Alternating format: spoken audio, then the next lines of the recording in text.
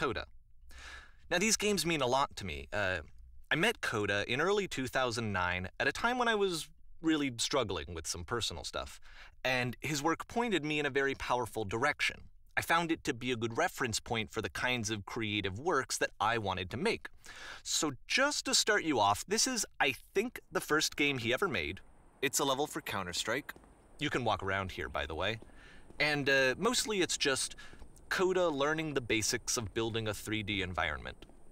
But what I like is that even though he starts from the simple aesthetic of a desert town, he then scatters these colorful abstract blobs and impossible floating crates around the level. And of course, it destroys the illusion that this actually is a desert town, and instead this level becomes a kind of calling card from its creator. It's like a reminder that this video game was constructed by a real person. And it kind of makes you wonder, what was going through his head as he was building this? This is what I like about all of Coda's games. I mean, not that they're all fascinating as games, but that they are all going to give us access to their creator. I want us to see past the games themselves. I want to get to know who this human being really is. And that's exactly what we're going to do here. So, it's 2008, Coda starts making these games, and he never releases any of them. He doesn't put them onto the internet, he just makes them and then immediately abandons them, and they sit on his computer forever. And I think he really understood this image of himself as a recluse. At one point, he jokingly renamed his computer's recycling bin to Important Games Folder. So, you know, this was just how he worked. He tended to crank them out one after the other without even really pausing to try to understand what he had just made, until suddenly one day, he just stopped. In 2011, that was it. He made his last game, and then he hasn't made another one since. And that's why I've taken this opportunity to gather all of his work together, is because I find his games powerful and interesting, and I'd like this collection to reach him, to maybe encourage him to start creating again. And if the people like you who play this also happen to find his work interesting, then I'm sure it'll just send that much stronger of a message of encouragement to Coda. So thanks for joining me on this. If you have a particular interpretation that I haven't mentioned here, or if you just need to get in touch, you can email me at daveywreden@gmail.com. Okay, that's about it for introduction. Let's take a look at Coda's first proper game. As each game is loading, I'll show you the date that it was completed. This first one was made in November 2008.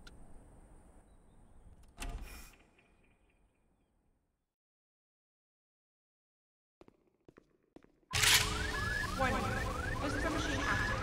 Shift destruction imminent. This game is called Escape from Whisper, and it's one of the more generic games you'll see from Coda.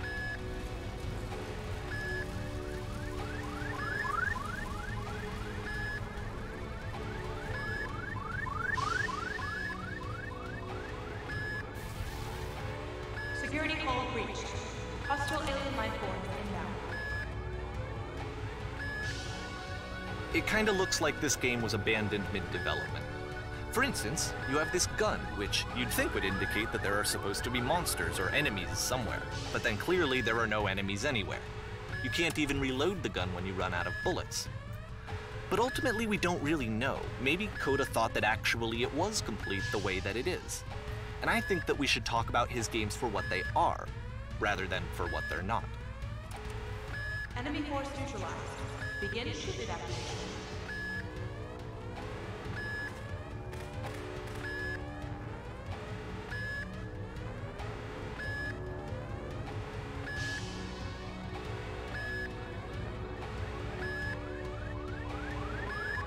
I love how you can see the bottom of the universe from this room.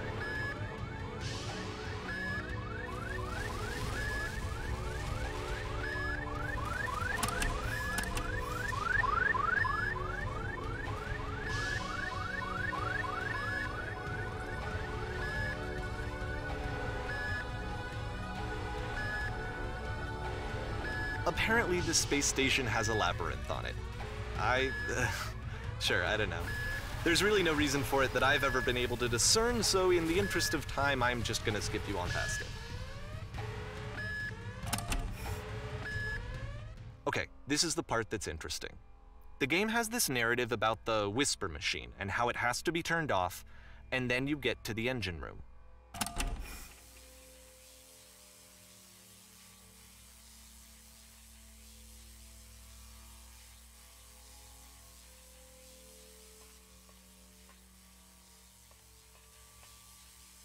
Hey, you there, in the engine room. You could save us all. That beam is powering the whisper machine. We could disrupt it by introducing a great enough heat signature. If your body could stop the beam. It's so much to ask, but for all of our lives, would you do it?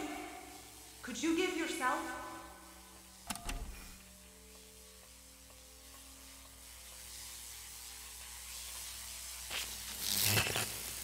Let me pause here for a second. What you just experienced, stepping into the beam and then dying, is probably what Coda had initially intended when he was developing this level. But when he first compiles and plays it, something goes wrong. There's a bug somewhere, and this is what happens instead.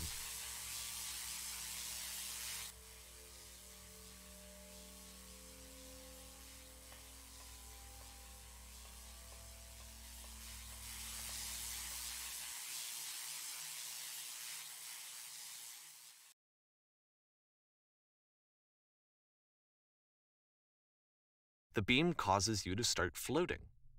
And this is an important moment for him. Because yes, this is technically a glitch, but Coda identifies something human about it, like how small it makes you feel in the face of this larger chaotic system.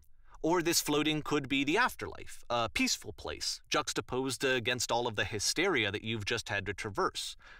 I don't even know. I have no idea what he was thinking, but what's clear is that after making this, something lodges itself in his brain. He wants to do more of these really weird and experimental designs. So he stops work on this and moves on to a stream of tiny little games that go in all sorts of directions. Let's go ahead and take a look at the first game he made after leaving this one behind.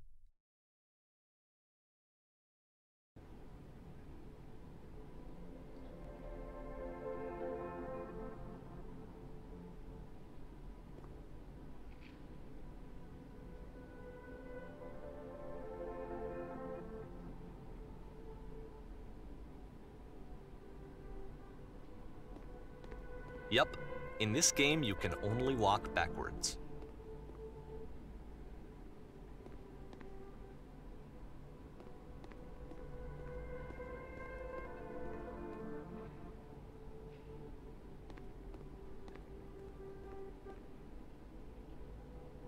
So it's a short and relatively minimalist experiment combining motion and narrative. It is less advanced than the previous game, but actually it seems to be more focused, more complete. Coda's trying to give it a unique voice rather than simply basing it on a pre-existing trope.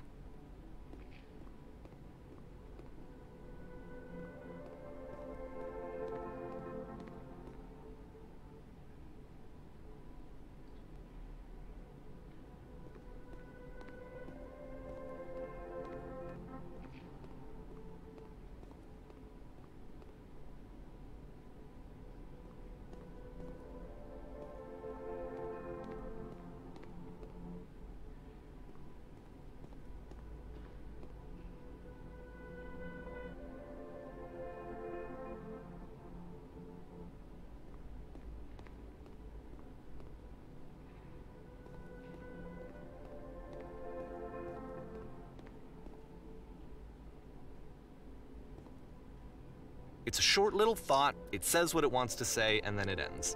Didn't need anything more than that. Which to me is why it works, because it gets out quick. Okay, next one.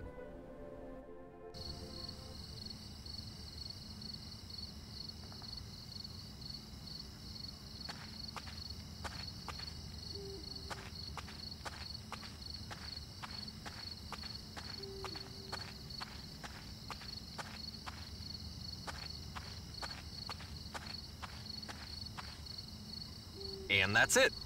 Okay, the meaning of this game won't be clear just yet. Please be patient with me for a few more games, and I promise you'll see what makes it interesting. Oftentimes, Coda would put bizarre titles like this one at the start of his games. I wish I'd known him at the time that he was making these early games. He would really only talk to me about his work as he was making it. Once he stopped work on a game, like, that was it. It was dead to him. And I don't agree with that at all, but what are you gonna do?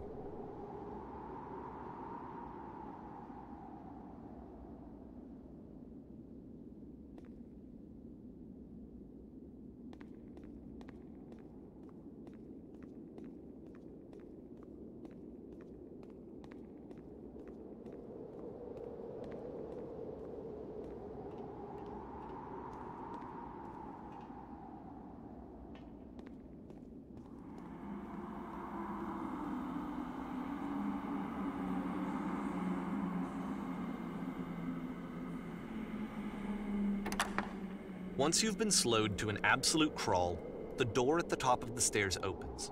So why, if Coda's not showing these games to anyone, why bother opening the door at all? Well, to show you, I'm modifying the game here so that when you press enter, it'll bring you back up to full speed so you can enter the door for yourself.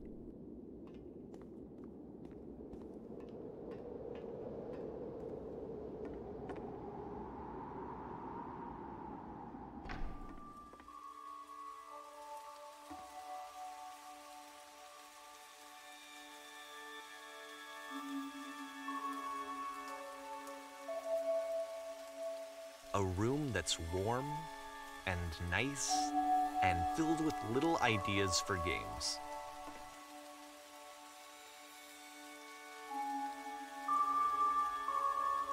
Coda would often tell me that he didn't mind if people thought of him as cold or distant. He said that he knew that he was actually a vibrant and compassionate person, but that it takes time to really see that. It can be a very slow climb to get there.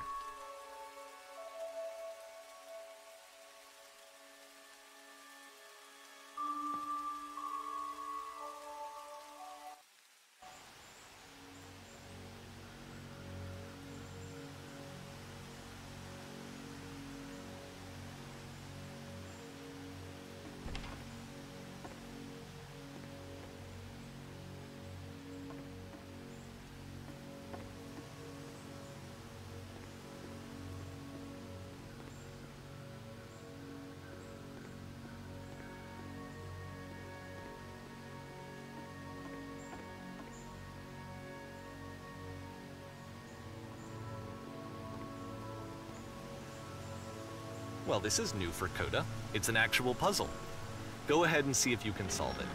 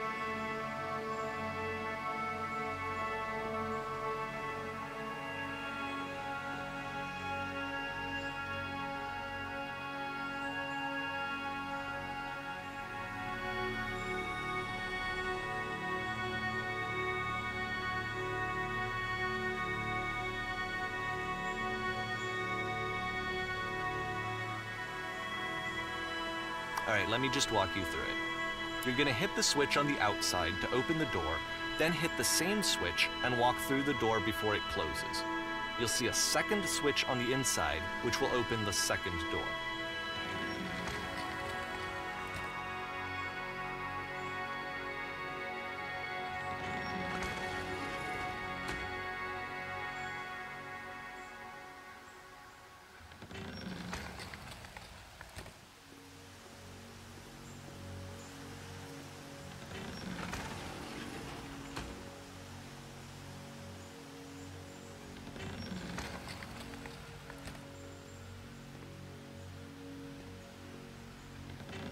Don't forget that solution, because we're going to see this puzzle again soon. We're going to see it a lot.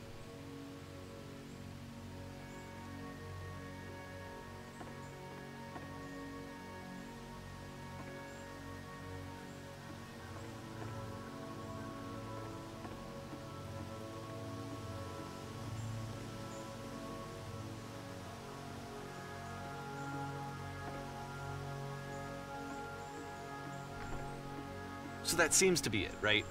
You walk down a corridor, you solve a puzzle, you get to the end. Simple enough. All right, now I'm going to modify the game again so that when you press enter, it'll remove all of the walls from this room.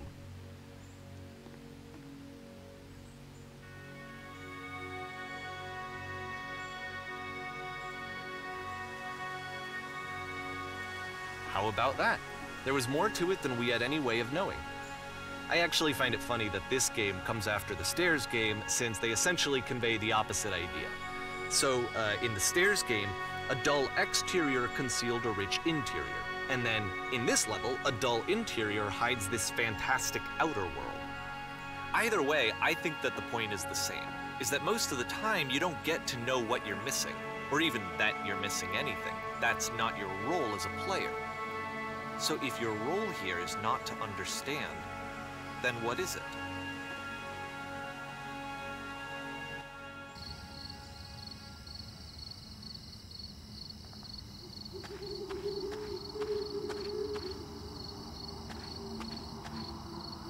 Aha!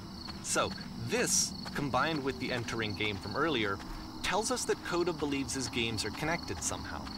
It could even be that the Stairs game and the puzzle game are literally connected in between this and the entering game. There's a bigger picture that all of his games are meant to play a role in, some larger meaning that we won't be able to grasp until we've seen all of them. And once we have, we can step back and start to understand what exactly that bigger picture is.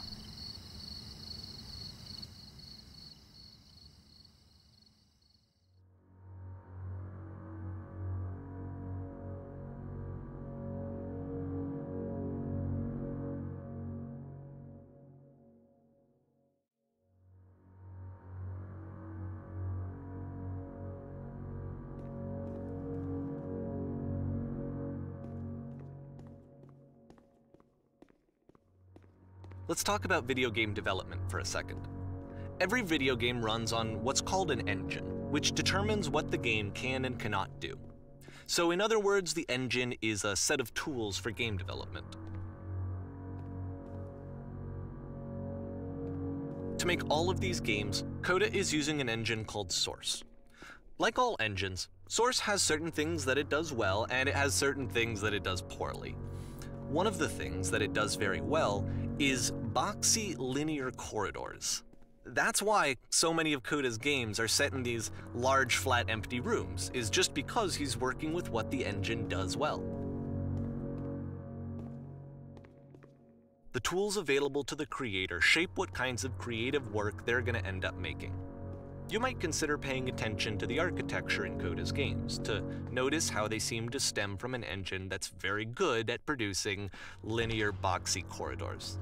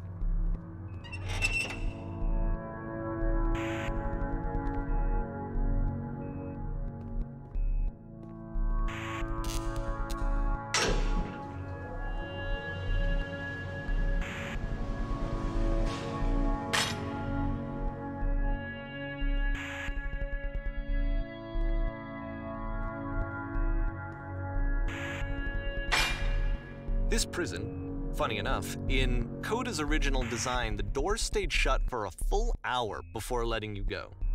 If you don't mind, I think we're gonna skip that.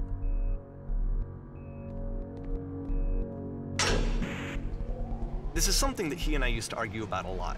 You know, whether a game ought to actually be playable, whether it means anything if no one can get through it.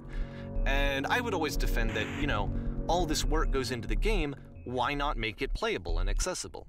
And so we just got into heated arguments over it, and there was one time that after one of these conversations, he went home, and a day or two later, he sent me a zip file entitled Playable Games that was full of hundreds of individual games, each of which was just an empty box that you walked around in and nothing else. Believe me, I played every single one of those just to find out if there was like a gag hidden somewhere. There wasn't.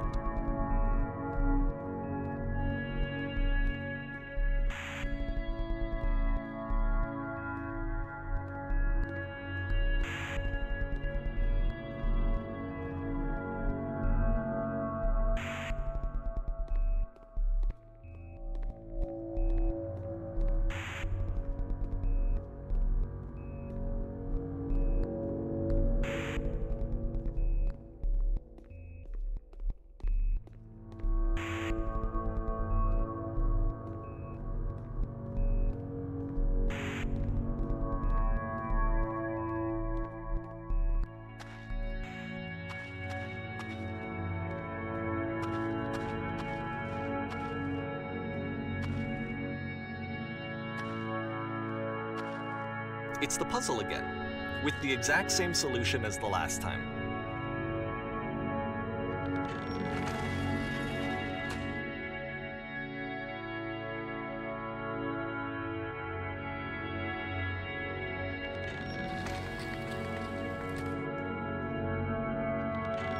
There's still no clear indication of what makes this puzzle so special that Coda is going to return to it over and over.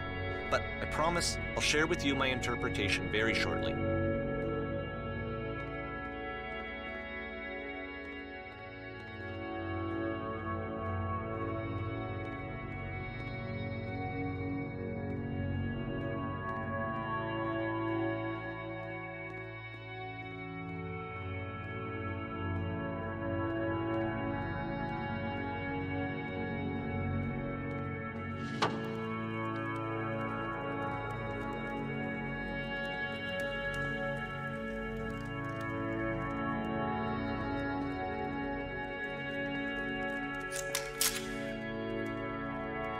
Here, Coda begins using a kind of dialogue system that he fashioned out of the engine's chat capabilities.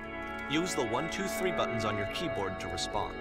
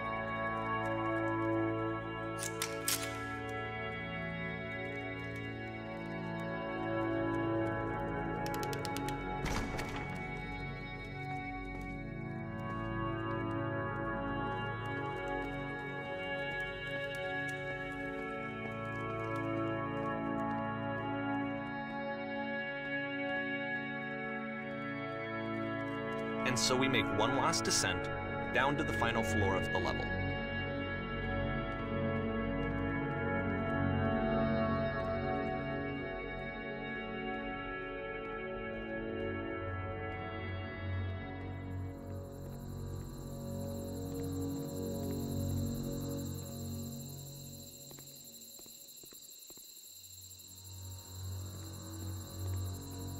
It's a lamppost. Okay, I can't tell you quite why, but for some reason Coda fixates on this lamppost. It's going to appear at the end of every single one of his games from here on out. I'll tell you what I think. I think that up to this point, he's been making really strange and abstract games with no clear purpose, and maybe you can only float around in that headspace for so long. Because now he wants something to hold on to. He wants a reference point. He wants the work to be leading to something. He wants a destination, which is what this lamppost is. It's a destination. We're going to see it in the work as well. His games are just going to become a lot more cohesive, a lot more fully developed, with more of a clear idea behind them. And as we go, that idea will get clearer and clearer and clearer.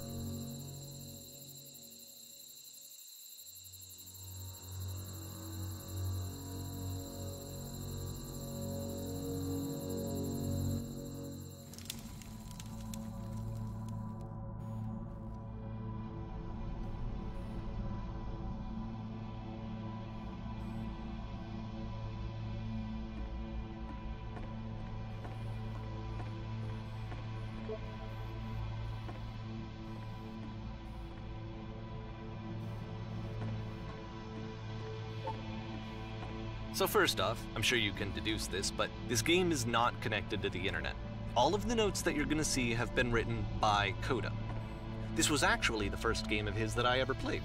This was shortly after I met him at a weekend game jam in Sacramento, where I grew up. I saw him working on this very level, and it was just so different from anything that anyone else was doing. So right away I was like, I have to be friends with this person. In retrospect, I think I was probably a bit too pushy, trying to get his attention. I was over-enthusiastic. But he was very gracious about it and very patient with me. And I cooled off eventually.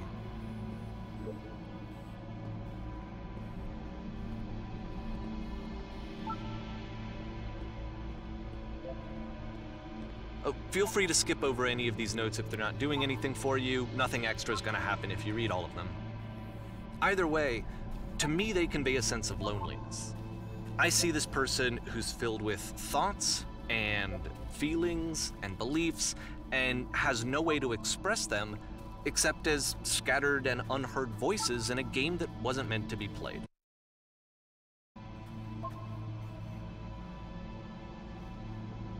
But it's ironic, isn't it, that in playing this game and seeing how alone Coda often felt, that we get to know him better and actually kind of connect with him.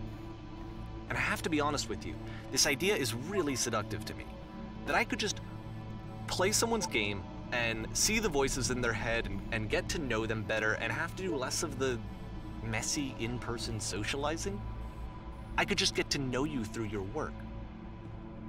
I think this is why I always liked Coda's games so much, is because it felt like they let me have that connection. I felt as though he was inviting me personally into his world. And then I feel less lonely too.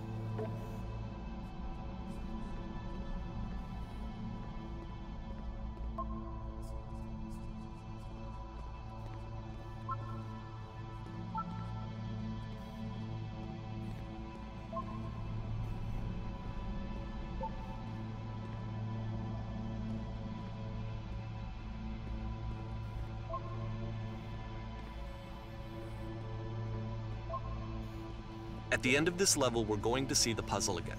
And here, I'll tell you what I think the puzzle means. Each of these games represents an idea that was on Coda's mind at the time that he was making it. And the puzzle is a way of closing the door on a previous chapter of his life before moving on to the next one.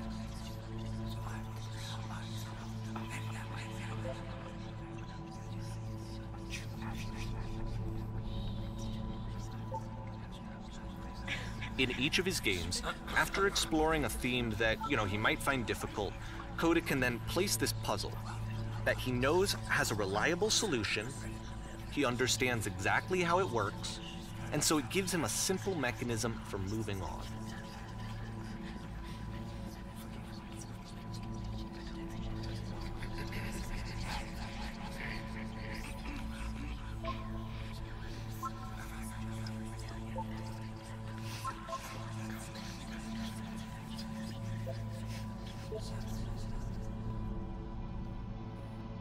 And because there's this dark area between the doors, a space between spaces, before you move on, you get to pause. Just for a moment, a few seconds to reflect on and let go of the events that led you here, to step back and connect the pieces together, to grasp at that elusive bigger picture.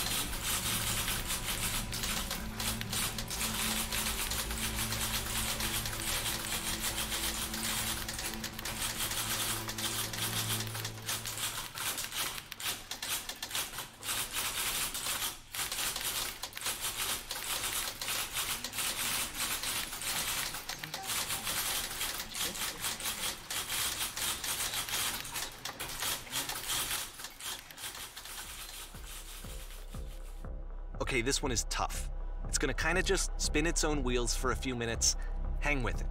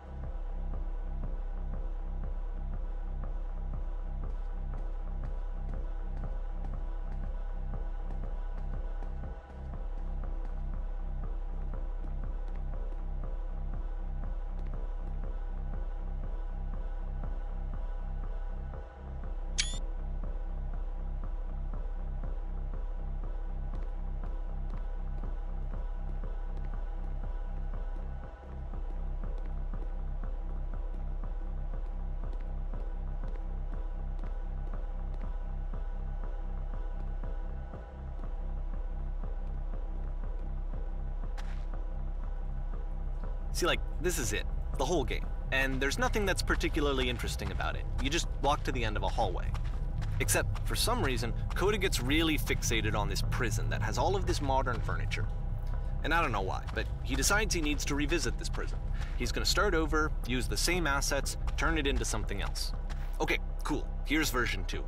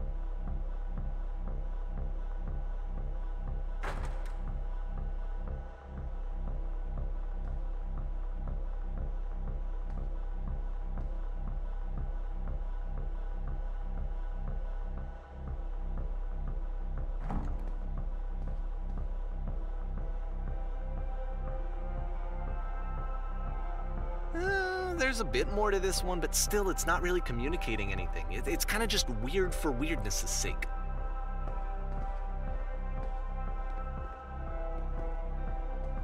So okay, he throws it out and starts over.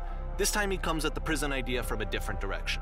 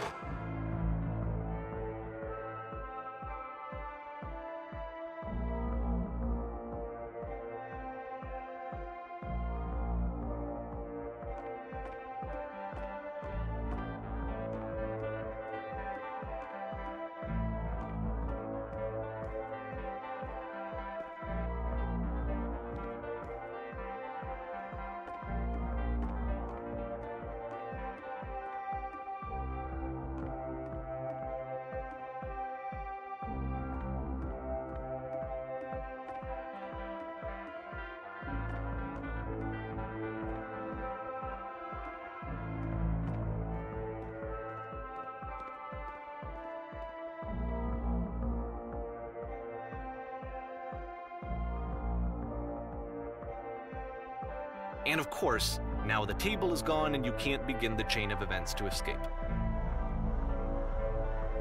Here's a version where there are no bars, but you can't actually get to the well. And then a version where the inside of the prison is the outside and the outside is the inside. Let me just blink you real quick through a few more of these. I mean, he really unloaded on this prison idea. There's nearly a dozen. Personally, I think it's awful to watch this, to see a person basically unraveling through their work.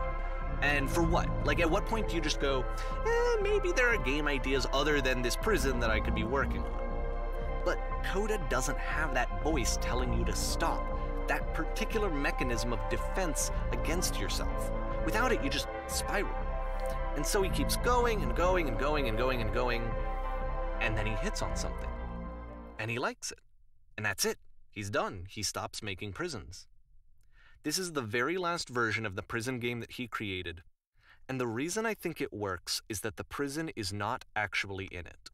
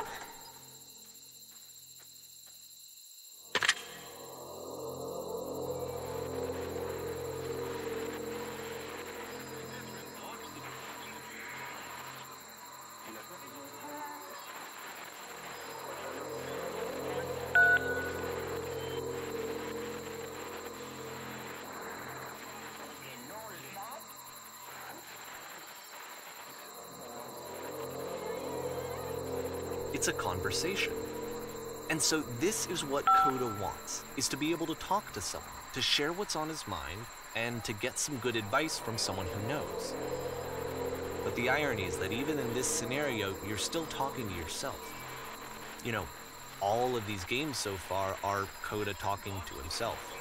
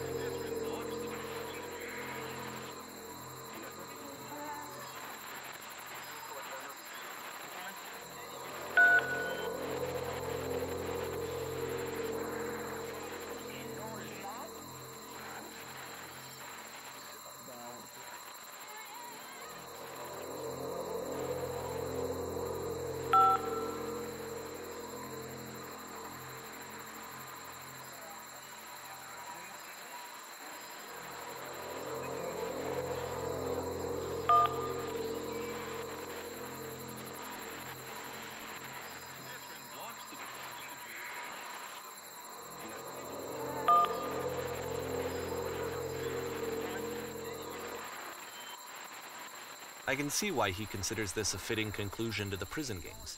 After all of the obsession and frustration, just to be told by someone you can trust that things are going to be okay. Wouldn't that be nice? So what would it look like if Coda wanted to make a game about talking to someone other than himself?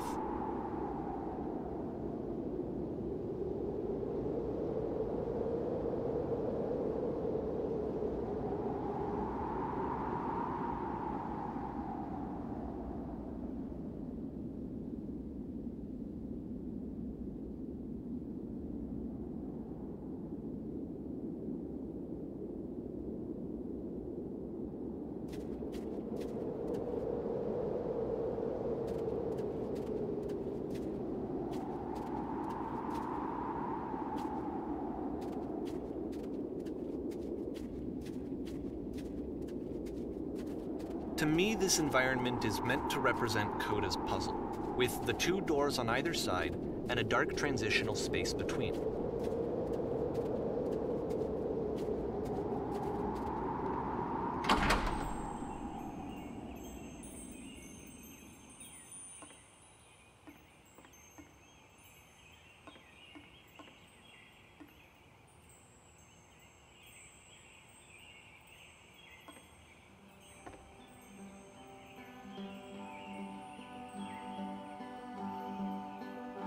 You'll notice that the quality of the art is a step up from previous games, including this new and improved chat system, which he started using from this point on. From here on out, he begins putting much more effort into the visual polish of his work, and this particular game took 2 months to create as a result.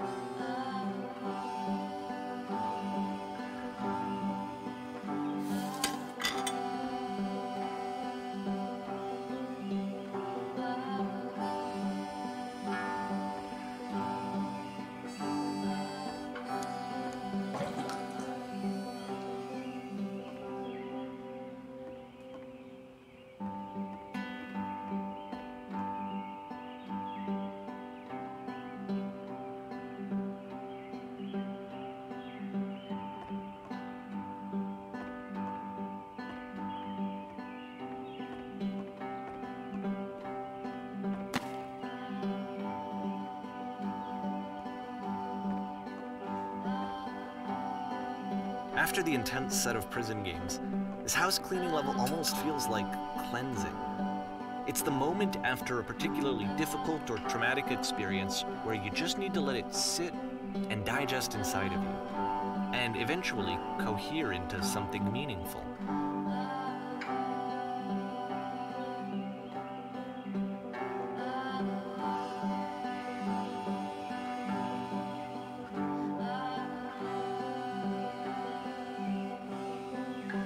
I know that Coda really liked this game. Of all of his work, actually, this was the only one that he called me up to ask me to come over and look at it. This was during a period of a few months where he was like grossly happy all the time, just walked around with a constant smile on his face.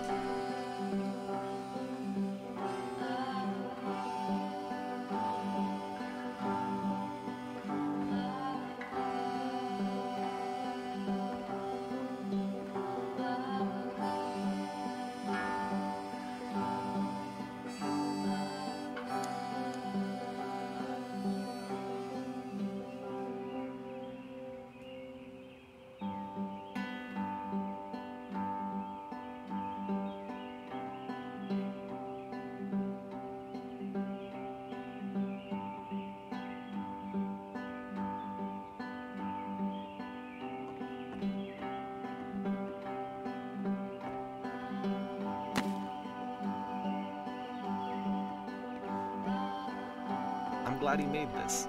I'm glad he found some peace.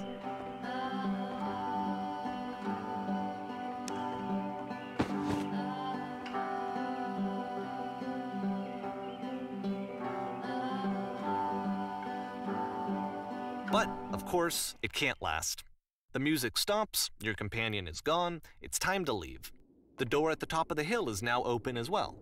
Again, you can't stay in the dark space for too long. You just can't. You have to keep moving. It's how you stay alive.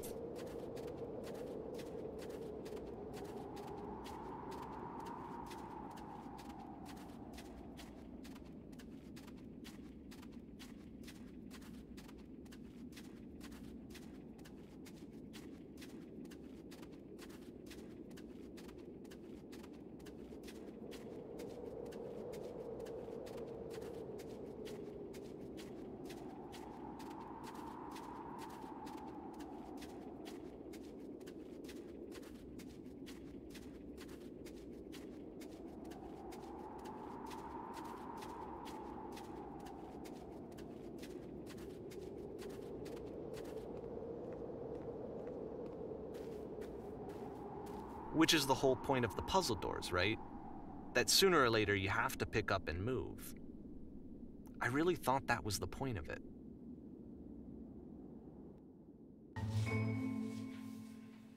This one gets a bit goofy.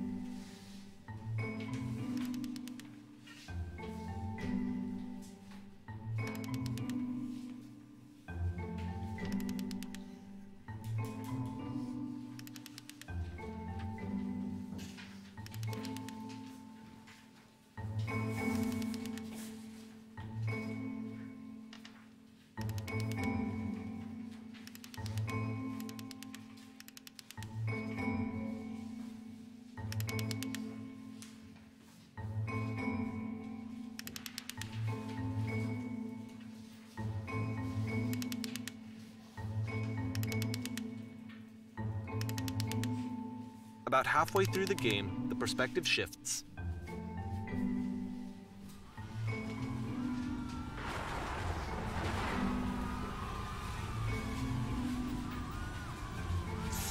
And you play as the teacher. And suddenly, you discover that your teacher is just as bigoted and afraid as you are. Oh, and also you can move around the classroom now.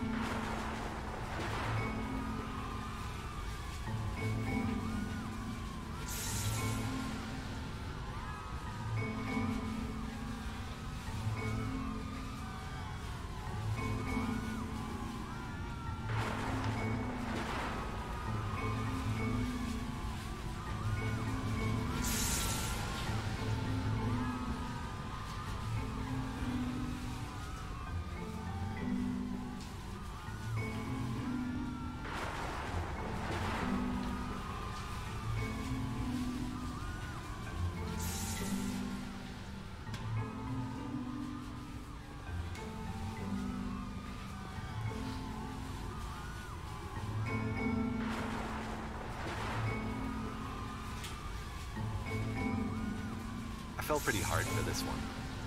I feel like it's one of the most relatable experiences that you can have. To assume that some other person is perfect and totally fulfilled in every way, and completely miss all of the little flaws that make them painfully human.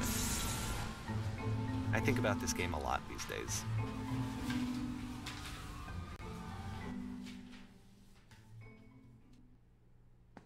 This one took a lot longer than all the others for Coda to make. It was 4 months between this and the last one. That's twice as long as it took him to make any other game before this, and it's not like it's particularly complex, so I remember I found that a little strange at the time.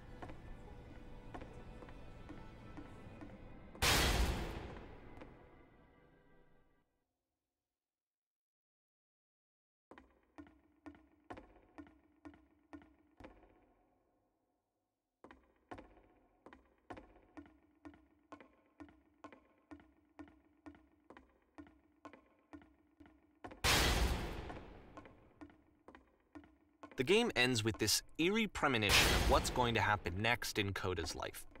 The solution to social anxiety, to fears of having to perform and having to chase success, the answer for Coda is to withdraw, to hide himself away. Which is what leads to scenarios like the stairs that slowed you down several games ago, where it just becomes harder and harder to access Coda's inner landscape because he keeps retreating. He just keeps backing away from possible connections to anyone other than himself. And to be honest, I didn't consider it very healthy when I first played this game.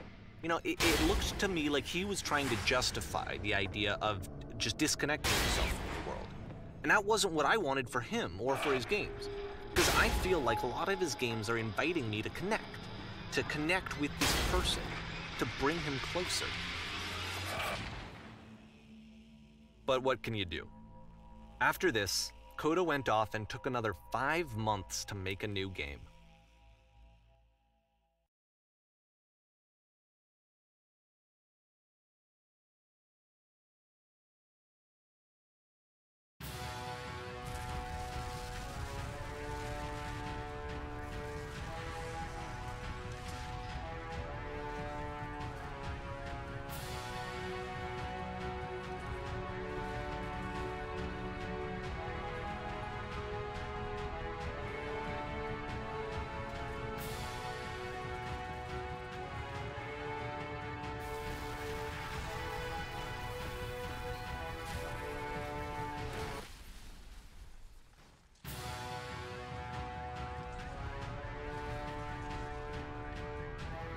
You should probably open your eyes if you haven't already. It's pretty much impossible to solve otherwise.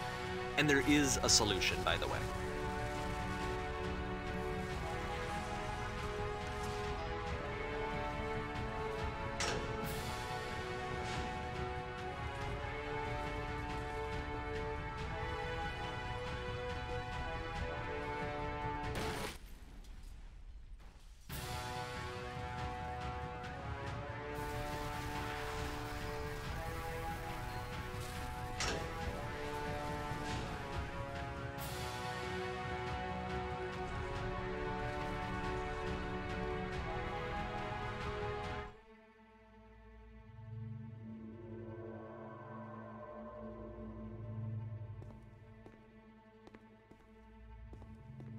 Like I said, I was getting concerned.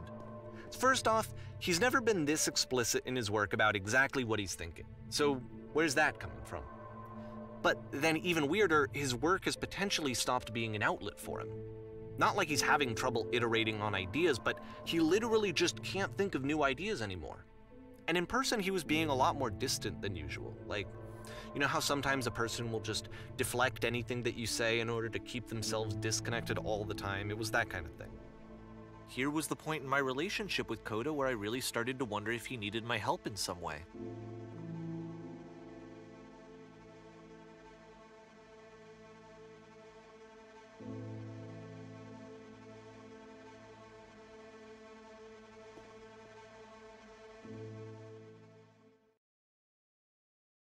His games are going to get more desperate from here on out.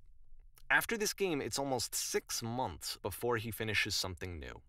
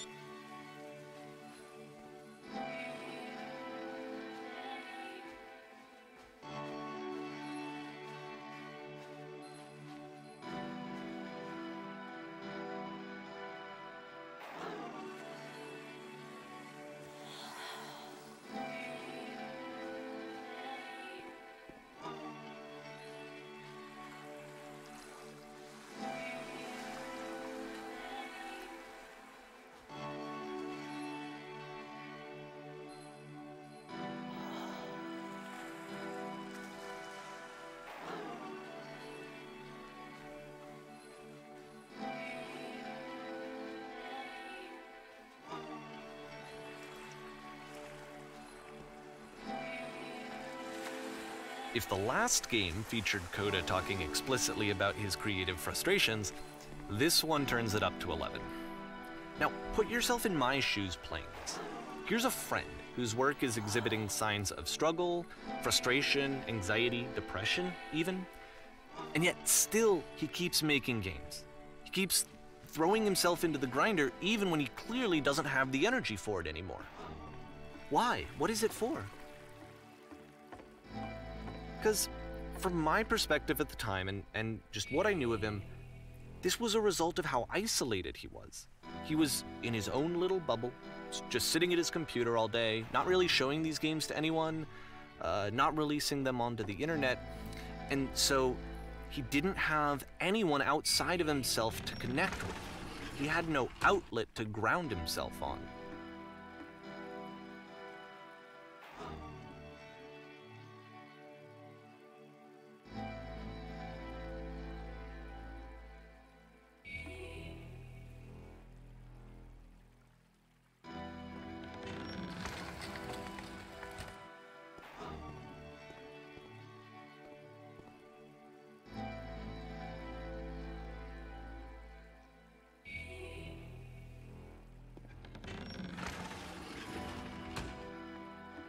You can't talk yourself out of loneliness.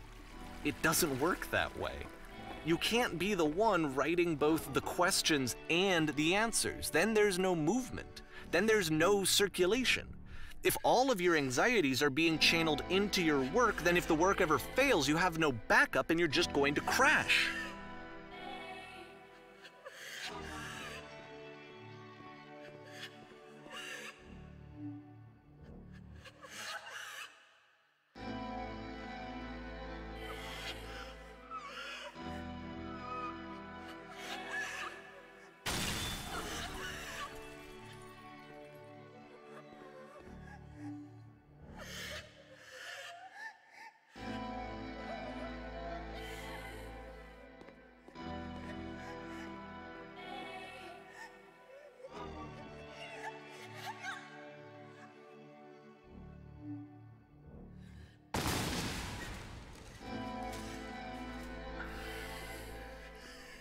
Seeing this game at the time that he made it, it looked really unhealthy to me.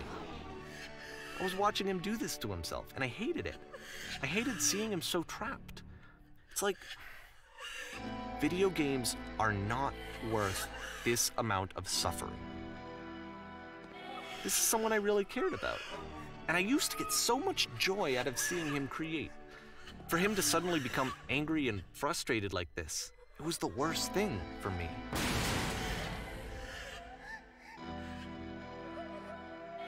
I don't know. This is what I felt at the time. I don't know how else to explain it. I wanted it to stop more than anything. I had never felt so rotten. I needed more than I had ever needed anything for this to stop.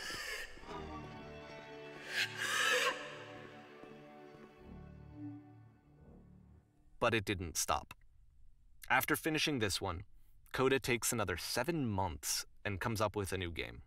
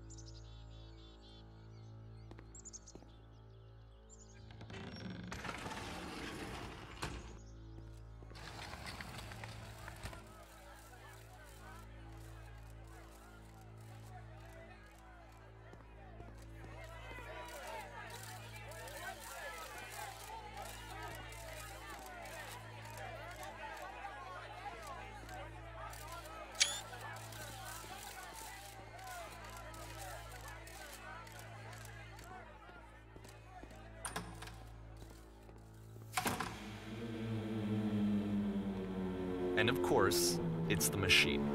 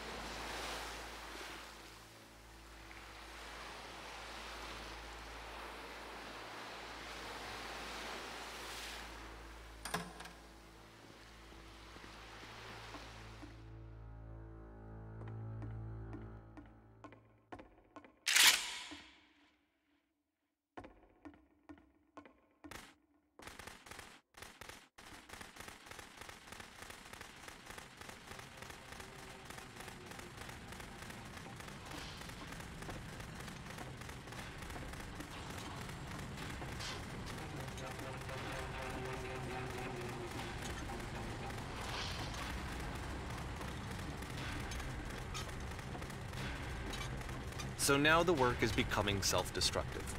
And I'll tell you, at the time that I first played this game, shortly after he made it, here's what I'm thinking to myself. I'm thinking that code is stuck in his own head, and that it's having a very negative effect on him, and that all he needs to do is just start showing his work to people, to get some actual feedback on his games. It might get him out of isolation. And so, as I'm thinking this, I realize that I could be the one to initiate it. Because it would never occur to Coda to start actively soliciting feedback, so what if I did it for him? If he could see the difference it would make to have more actual conversations with other human beings, would that bring him out of his mental spiral? Would it give him confidence in himself? Would it bring meaning back into his work?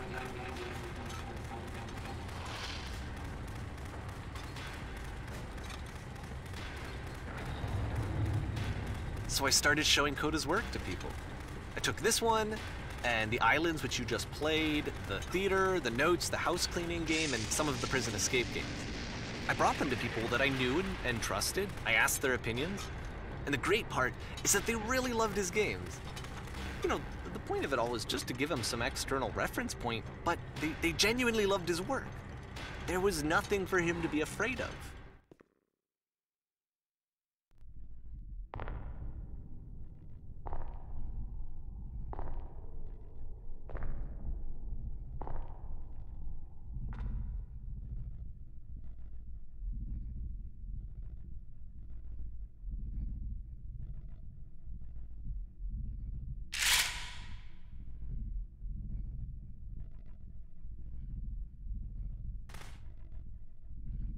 Can you see why I felt like this was the right thing to do?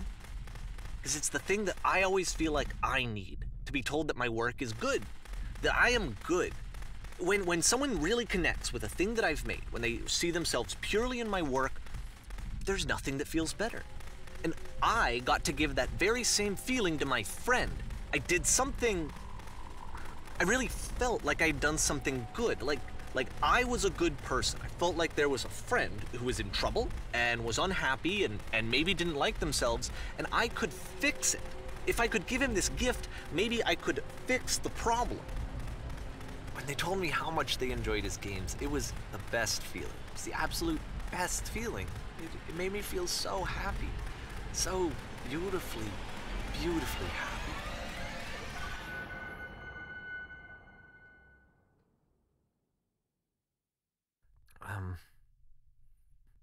So anyway, Coda finishes this game, and then really he just kind of takes off for a while.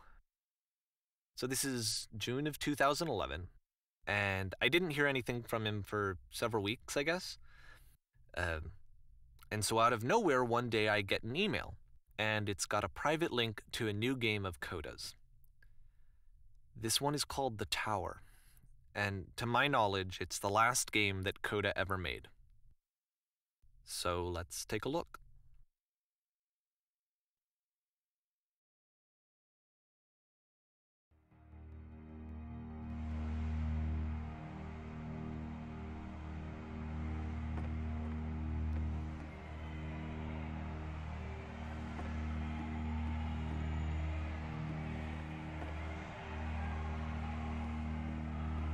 And this is where I have trouble saying anything meaningful about Coda's work.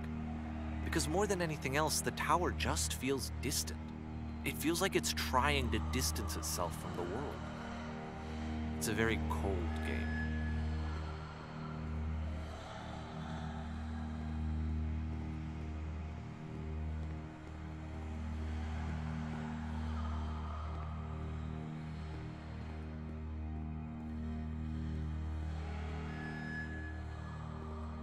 This room actually has a maze in it.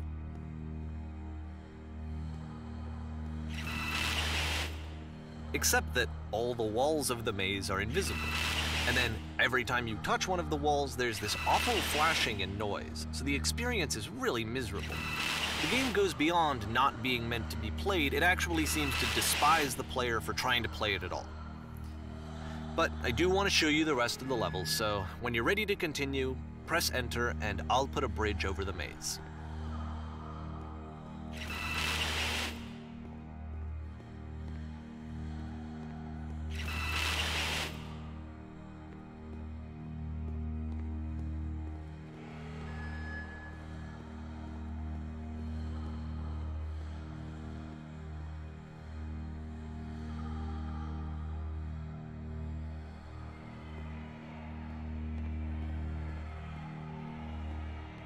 And to be fair, it's not like this is the first game that's needed some modification to be playable. Like the house cleaning game. You know, that one used to actually loop the cleaning chores and you just cleaned a house forever.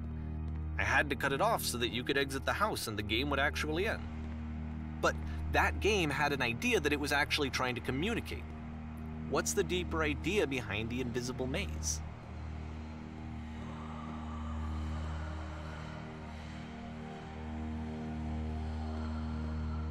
The only way past this challenge is to randomly guess the 6-digit code.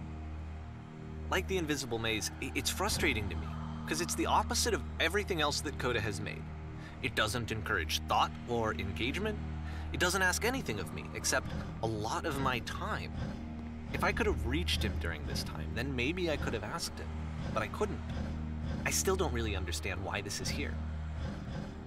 I'll put the code on the ground for you here, though, so that we can move on.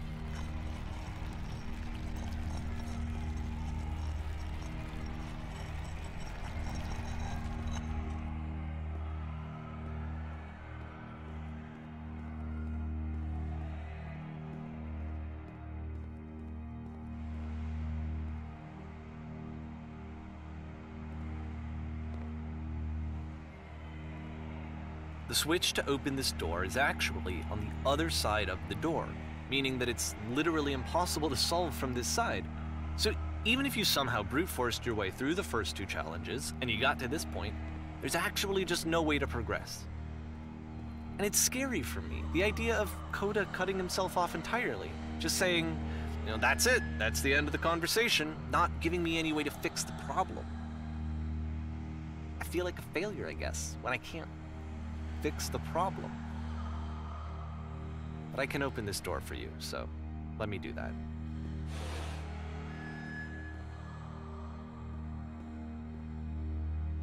Was I a failure for not understanding this game? I mean, I don't know why I would be. It's not like everything needs to have a solution, but I feel it somehow. I feel like I failed, and I don't understand why.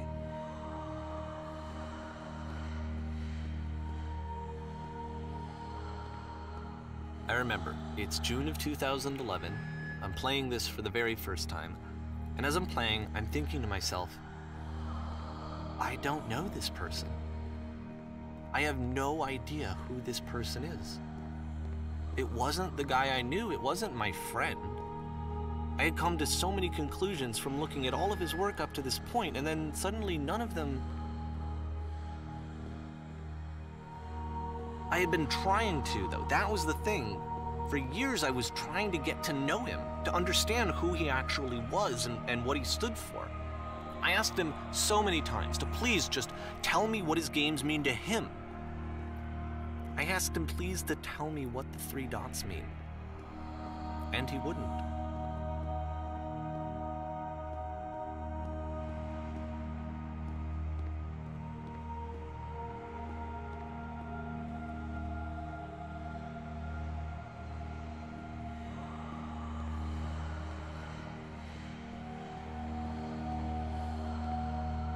I just felt so strongly that if I could have connected with him, that if I could have somehow made his work my own, that I would finally be once and for all happy. It was that I needed to see myself in someone else. I needed to be someone other than me.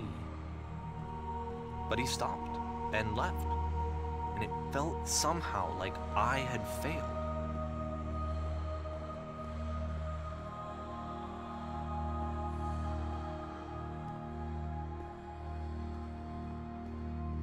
Where did I screw up?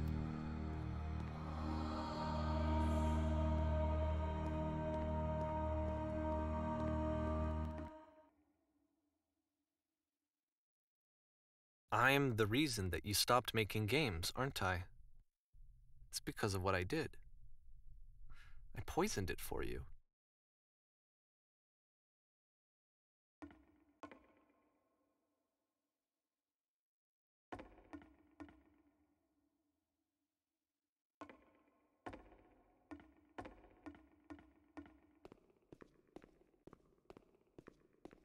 I don't think I ever told you this, but when I took your work and I was showing it to people, it actually felt...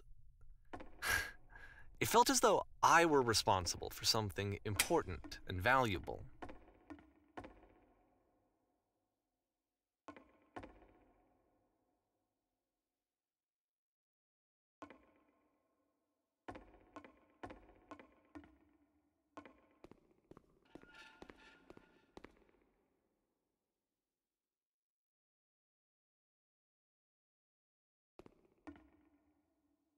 And the people who played them, they treated me like I was important.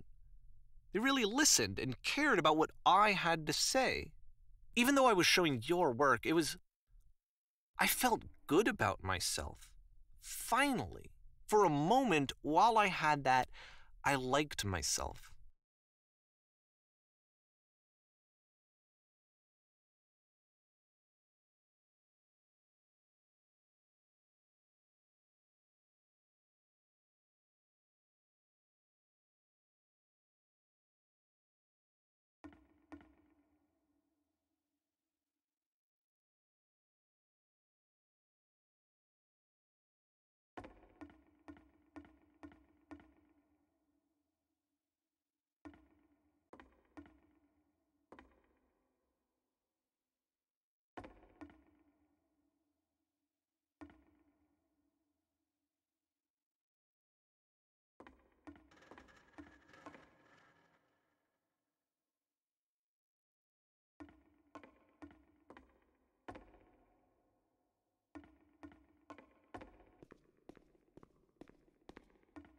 And then you stopped, and I didn't have anything left to show people. I just had to be with myself. And as soon as that happened, there was no feeling at all. Nothing. Less than nothing. What does that mean?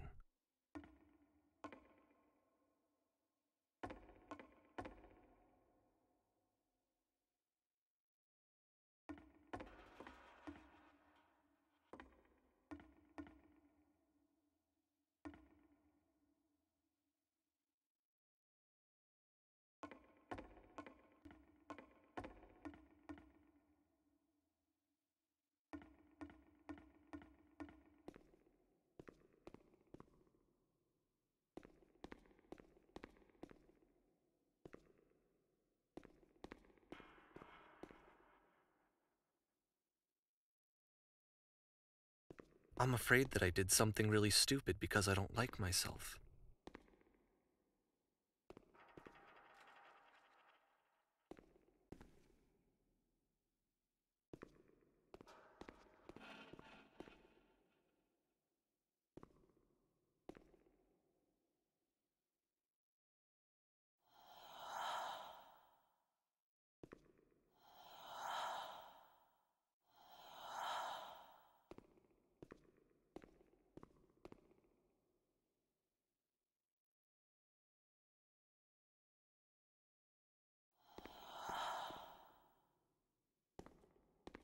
That's why I'm releasing this collection of your work, is because I haven't been able to find any other way to reach you. I've tried everything. And so a part of me has hope that if I put this compilation out into the world, and if I put my name on it, that maybe enough people will play it so that it'll find its way to you, so that I can tell you that I'm sorry. I know I screwed up. If I apologize to you truly and deeply, will you start making games again? Please, I need to feel okay with myself again. And I always felt okay as long as I had your work to see myself in. I mean, is something wrong with me? Because I know that I did an awful thing, and I'm doing it again right now. Like, I'm showing people your work, but I can't stop myself from doing it. That's how badly I need to feel something again, like I'm an addict. There has to be something wrong with me. Can I apologize? What if I tell you I was wrong? Will that work? Will that fix it? I don't know. I don't think it will, but there's nothing else that I can do. Just tell me what you want. I'm sorry. I'm sorry. Please, start making games again. Please help me. Please give me some of whatever it is that makes you complete. I want whatever that wholeness is that you just summoned out of nothing and you put into your work. You were complete in some way that I never was. And I want to know I want to know how to be a good person. I want to know how not to hate myself. Please. I'm fading, and all I want is to know that I'm going to be okay.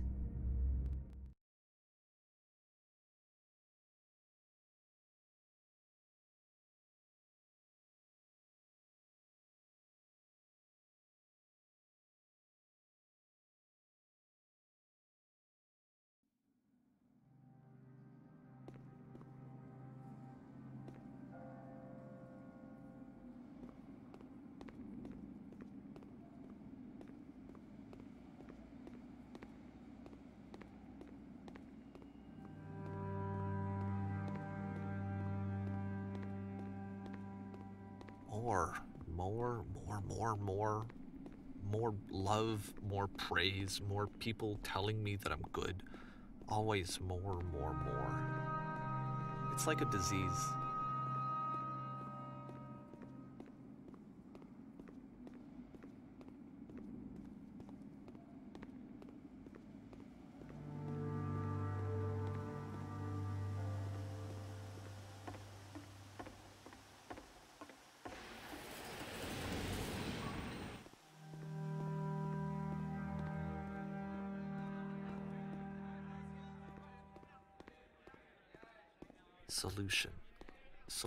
Solution.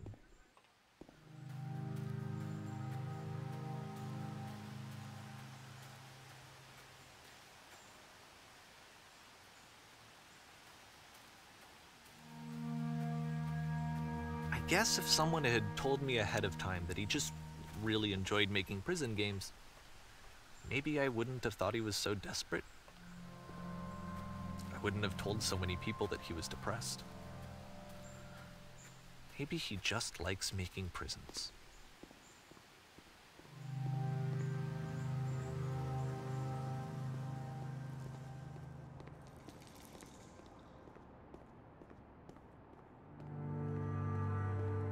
Even now, the disease is telling me to stop.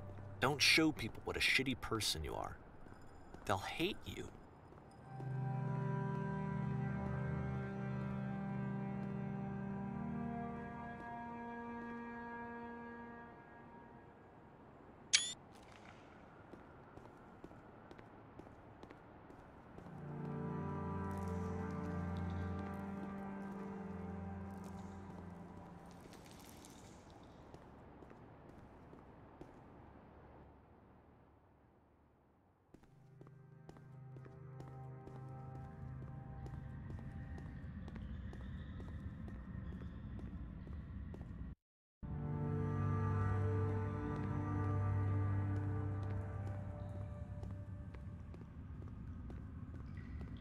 If I knew that my life depended on finding something to be driven by other than validation, what would that even be? It's strange, but the thought of not being driven by external validation is unthinkable. Like, I actually cannot conceive of what that would be like.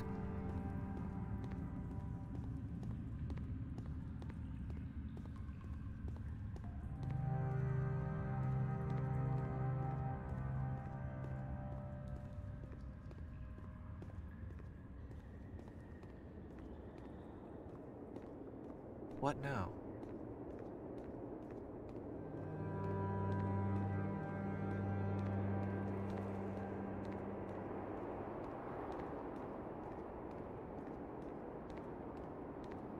I think I need to go. And I'm sorry, because I know that I said that I would be here and I would walk you through this, but I'm starting to feel like I have a lot of work to do. I have a lot that I need to make up for. So I'm just gonna... Okay.